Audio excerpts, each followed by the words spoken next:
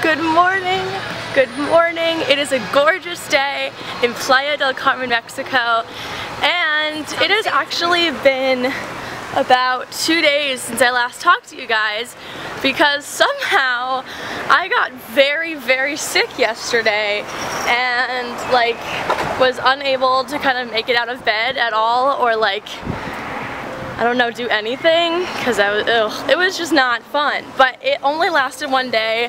I like got over it really quick, and now we're gonna go eat lots of food because I am starving. So let's go.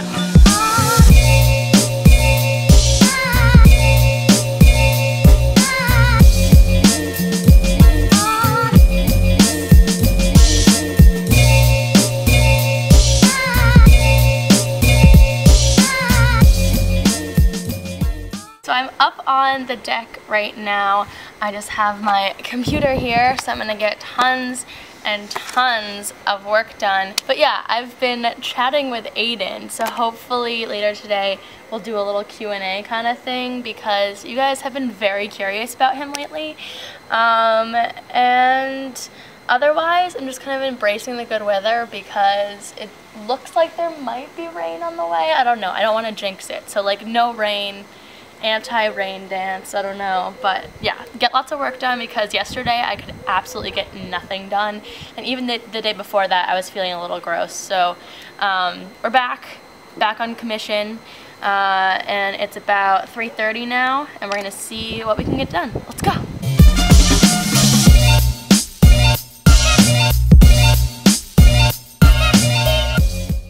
So my mom just came home with some bikes. Yeah, look. I call that one. You like that one? Yes, okay. I like blue. The naranja. Oh, yay! Yeah, this one has a bell.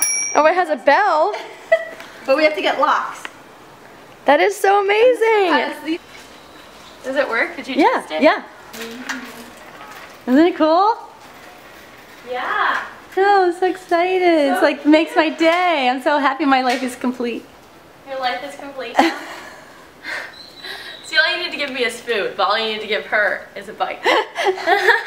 Okay guys, so I'm up on the deck right now and it is super dark, so I'm like using my phone as a flashlight, and I'm here with Aiden! Woo! Aiden! Oh my god, it is so exciting. Aiden and I haven't talked in a while, just because we're super busy and I've been, you know, traveling the world, so like, you know. Alright. No, I'm kidding. Anyways, we thought that we would like put together some of the questions that we found on our videos and on social media, kind of like regarding internet friendships and stuff, because you guys are really curious about like how we met and everything, and like the video of us meeting went like strangely viral on my channel. It has like over 100,000 views now, which is pretty insane. You excited, Aiden? So excited! Just so you know, you're on video too, so they can all see you. So they can all see you making hot cocoa. Yeah. Are you ready for the first question? Yeah. Okay, so the first question is like the most asked of them all, and that is, are you still friends? No! No! We hate each other! We No. don't have time to reach out now. No. Obviously we're still friends. Yeah, I mean, unfortunately, we haven't been able to like talk as much lately as we've, or at least as I've wanted to. I don't know what he wants, but but we're still really good friends. We're still really good friends, and I mean, I mention Aiden all the time. I still talk about him like a crazy person, and people think that I'm crazy. So, yeah. What about you, Aiden? No, we're definitely friends. It's just hard living. We legit live on the other side of the world from each other, and it's not the cheapest thing to fly over to each other's houses for the day. No, not really. But, I mean, we might be setting something up soon, so you won't have to wait too much longer. Oh, this one I had to include because it was hilarious. This was on the video of us meeting, and someone, I mean, I guess this is a question, so we're just gonna answer it. How is no one scared that the guy may be a pedo?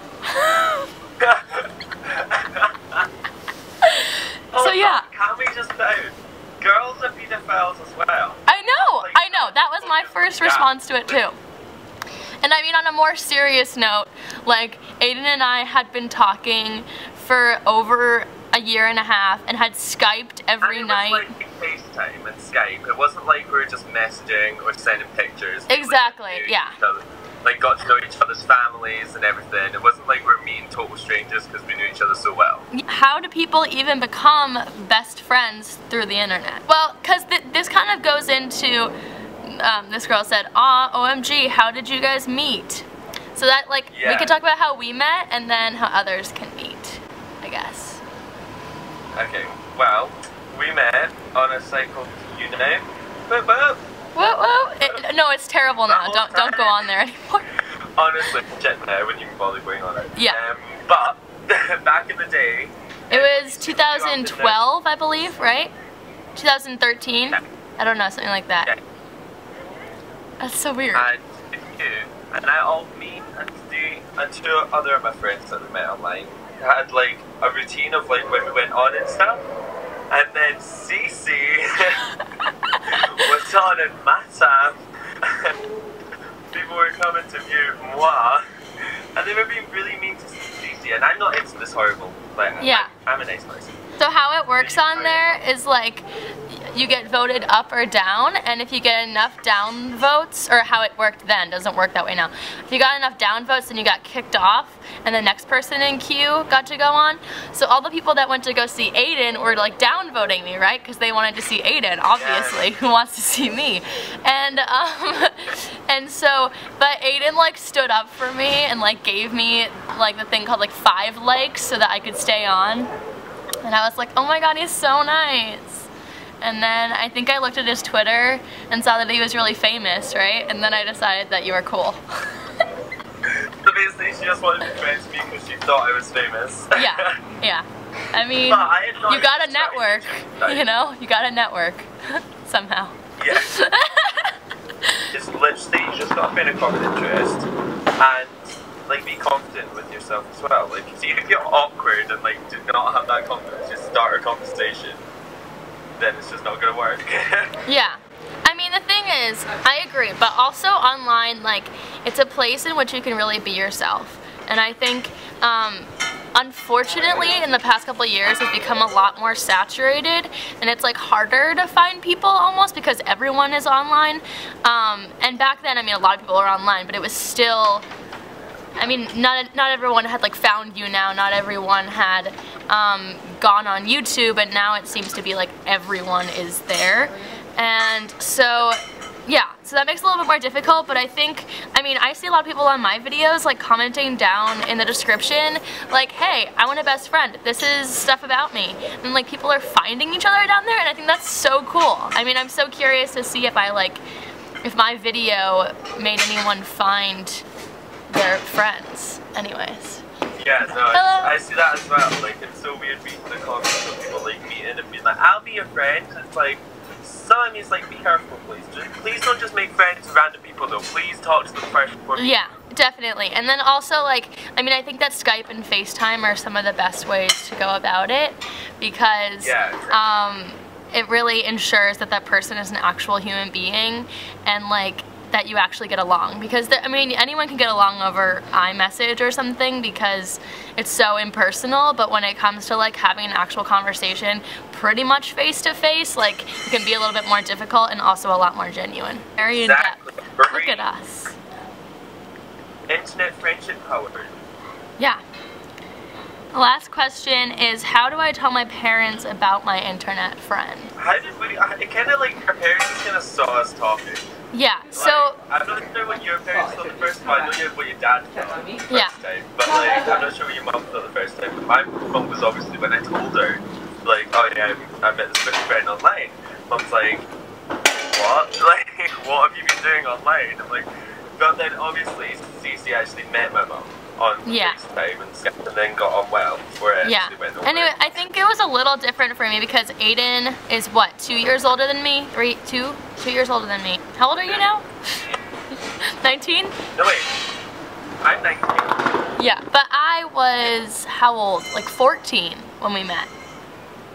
right? Yeah. When we met, but when we met in person, I was 15. Yeah, so I was a lot younger, and my mom, I mean, she's just like really supportive of anything. I mean, she's obviously safe, but like she had met Aiden and realized that he was a really extraordinary person, so she was like totally okay with it. But my dad was very different. He initially was kind of very standoffish and like didn't even want to talk to Aiden on Skype, and like didn't want Aiden to see like any part of our family life or anything. And like since my mom had approved it, he was more supportive of letting us meet just because like he had no choice. Once he met Aiden, he like, it was so weird. Like he was like slightly in love with Aiden. It was kind of strange. I mean, like when we were getting our new apartment, he made sure that there was an extra room just in case Aiden wanted to come and visit. Like Aiden like became part of the family, and I think I luckily was able to kind of convince him. And since I talked to Aiden so often, like pretty much face to face, and he was able to get to know Aiden a little bit more, it was really a lot easier. But I see a lot of people commenting that like their parents won't even let them talk to anyone in the first place, which is hard, and I think it just comes with like the generation, right? Because online. Yeah, so, like I mean, in that generation, a lot of the people online were doing weird things, and they were like, oh, a new platform to find people and like murder them, and and now since it's become so saturated, you could meet anyone there. You know, people use Facebook all the time, and I mean, just talk to your parents and be like, hey, what if you met a new person just on the streets and became friends with them? Like it's the same thing online. You know, people aren't, most people aren't there for malicious things, and if you talk to them like on Skype and you get to know them for over a year, I think that it's okay to meet. But I don't know, I would just feel it out and like take your time. Meet in a place like a bus station. Oh yeah, that too. And then like, with your parents, just like be patient and take your time. And like what comes across weirdly is when you meet someone online and you want to like meet them the next day. Like then that's a little weird. But like if you've talked to someone for years and then you're gonna meet them, then like it's pretty foolproof in my opinion. Anyways. Yeah, I mean like so watched each other's like that year. We watched each other's lives for that whole year because we updated each other every day of what we're actually doing. So like we knew that we were both living like our lives, that we were both real. Like. Yeah. Like, if you're talking to someone and they're not sharing their life with you, then obviously there's something wrong there. Yeah. They're hiding something from you. So I somehow lost like the footage from the last minute of our conversation. So I am back with Aiden! Anyways, we just want to say goodbye to you guys in true Aiden and Cecile fashion, because it would be just really heartbreaking if we didn't, right? So, exactly. Yeah. Anyways, so we love you all. I'm gonna go get dinner. I'm not really ending the vlog, but bye! Bye! Mwah!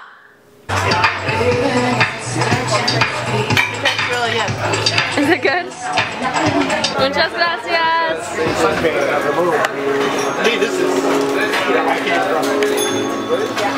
So I am just editing this vlog and I realized that yet again I forgot to end it. So I am yet again ending it now. If you like this video, give it a thumbs up and comment down below any other questions that you guys have for Aiden and I, because we are sure to be doing another one of these pretty soon, especially if you guys liked it.